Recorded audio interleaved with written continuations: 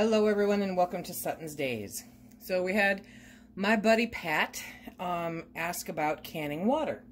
It's a good way to put up water. A lot of canners, if they don't have a full canner load, then they will fill jars with water so that they're utilizing just the energy and the space when they are canning by adding water, putting water up on their shelves.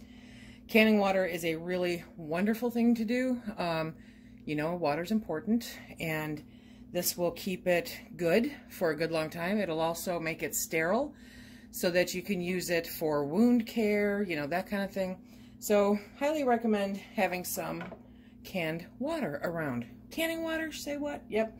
So, for the purpose of this demonstration, I have my great big stock pot out, and I have literally just taken these jars out of the dishwasher, so I know that they're sterile. But if you don't have a dishwasher or you don't want to do that first, make sure they're clean, and then you can submerge them into your pot of water. That really hurts. Okay, so watch that final step. Anyway, this will sterilize your jars once you bring it up to a nice 140 degrees. Have it in there for at least 10 minutes. Okay. But it's also the easiest way to fill the jars. So I know my jars are sterile. I know this water's hot. So we are going to take these out immediately. See, and just tip a little bit out. Okay. And then put them over on a cloth. Let me bring you over to the other side. Pulling the jars out, we're tipping a little bit out of the jar and putting them on the rack. Now you'll notice that your pot, the water in your pot will obviously go down, but that's okay. By doing it this way, we have measured and know that we have at least an inch headspace over the top of the jars when they're full in the pot. So I have my lids that I've had soaking in some nice hot water. Come on. Okay. Let go. Let go, let go. There we go. And then we're going to take the rings, put them on finger tight. Now, good practice always is to wipe if you want to. This is water. I'm not terribly concerned about it. So now I'm going to put on my rings, finger tight. Now the water in these jars is extremely hot, which makes these jars extremely hot. The good news is we know that they're going back into hot water.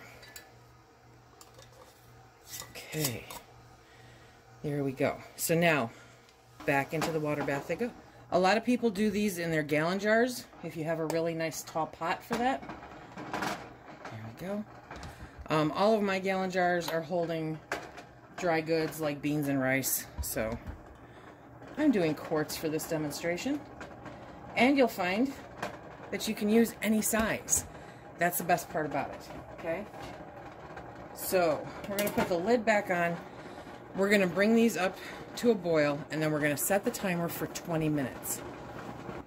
While we're waiting for this to come up to a full boil, I thought I'd take this time to give you a couple other tips. Some people add 1/8 of a teaspoon of sugar or 1/8 of a teaspoon of salt to the jars before they seal them.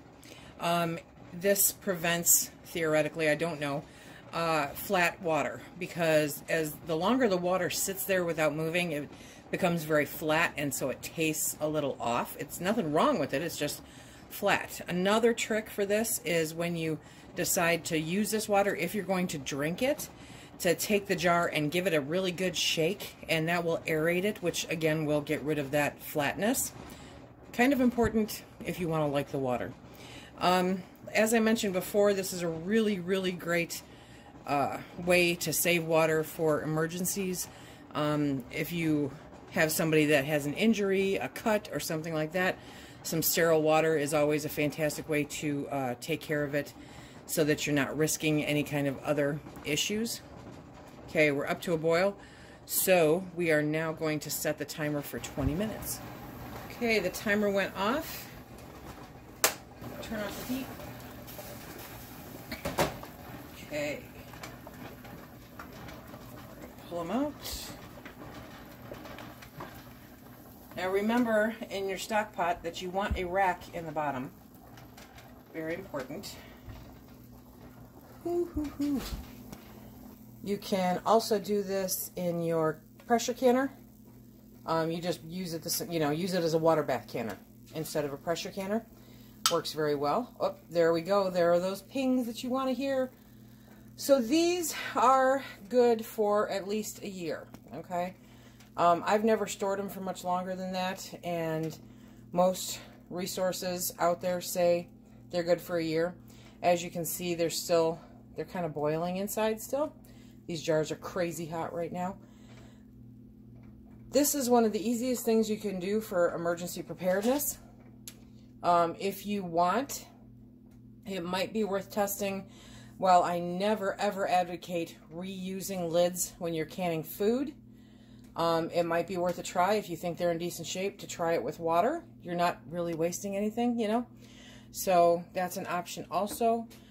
But having water stored on your shelves, as bizarre as it sounds, it really is a very good thing to do. Remember, this can be used for sterile water for any kind of medical emergencies that you might have. This is perfectly good for drinking, but you're going to want to aerate it. You're going to want to shake up that jar. I'm not too sure about the sugar water thing, because then you can't, or the sugar salt thing, because then you can't use it, you know, for medical purposes. But with the salt, you might be able to, but it might hurt. But just like this is all you got to do. This is it. If you are pressure canning anything and you have extra space, grab a jar, fill it with water. You're not using any extra energy in order to accomplish this, and slowly but surely throughout the process, you will end up with many jars of perfectly good, safe emergency water.